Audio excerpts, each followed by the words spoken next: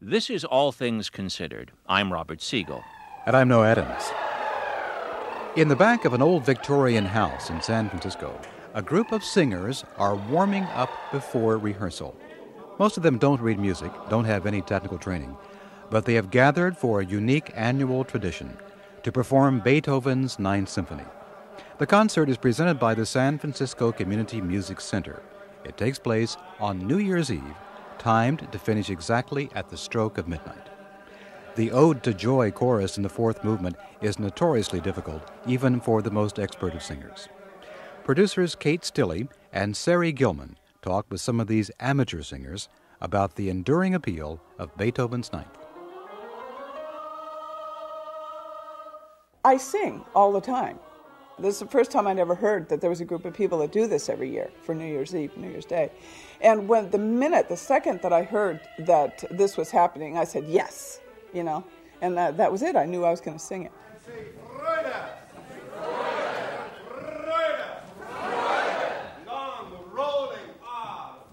As a child, whenever a group of people got together, my grandmother would drag out very complicated music and just plop it in their laps and say, sing. And one of the things that, as a child, when you leave home, was that you say that there are some things that you will never do again. And one of the things, I would never use Miracle Whip in place of mayonnaise. And I would never, ever sing in front of people again.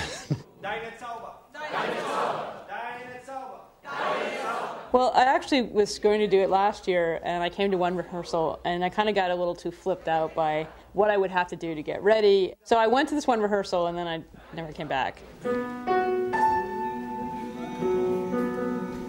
1, 2.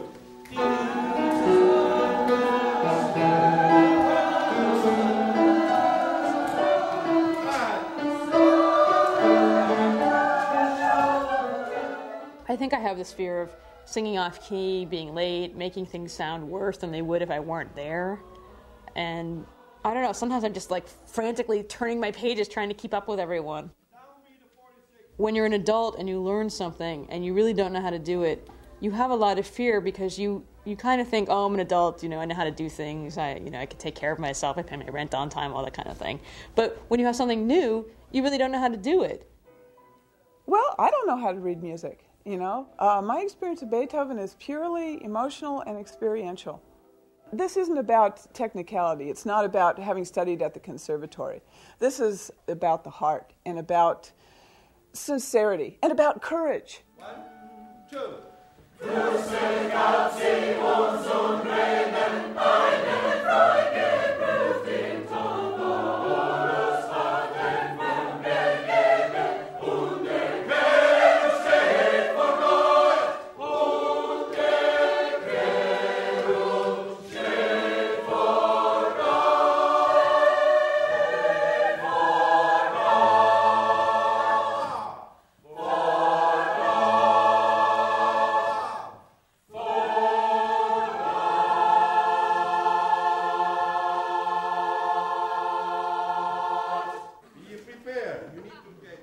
We were married a total of 9 years, and so almost all of our marriage.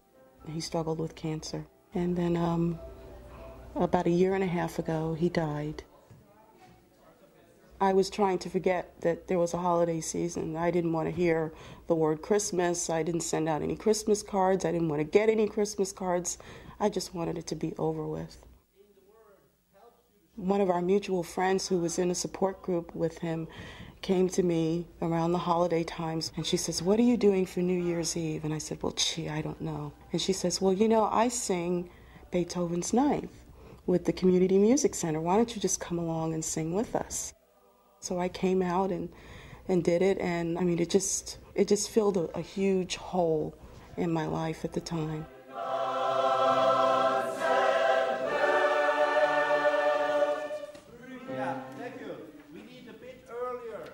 Beethoven's Ninth touches just about every aspect of the human experience, everywhere from the black abyss of despair to the incredible transcendence of this spiritual joy.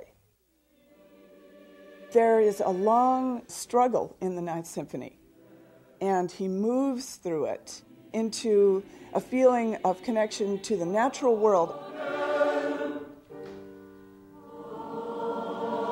I think that's Beethoven's Trinity.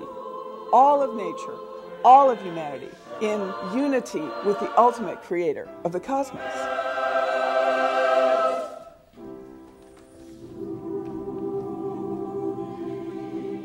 That was his vision. Übersternenzelt. He couldn't have lowered those notes. Over the stars, beyond the stars. That's why the notes are so extremely high, and that's why they go on and on and on. I think Beethoven was really shooting for infinity in the Ninth.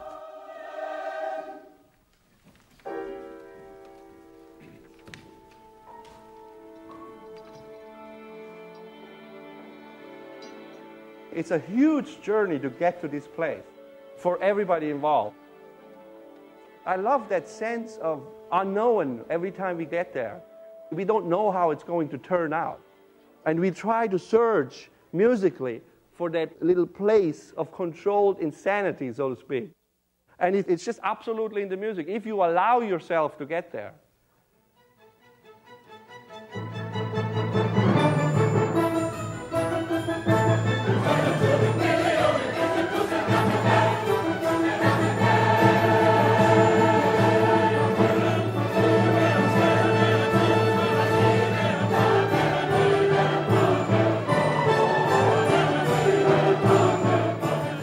One minute you're low, the next minute you're high, and you're just going in between, and just, and you're shouting out at one point, and then being very soft in another, and it's a very difficult piece to do. However, at the end of it, you're on a high. I mean, you just,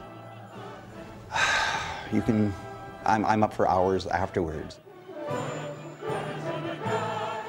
Singing in that particular chorus, singing that piece of music at that time is an extremely spiritual feeling. For someone who is not religious and not involved in any kind of organized religious activity at all, this is as close as I get. I mean, you take your religious and spiritual experiences where you can, and this is where I take them.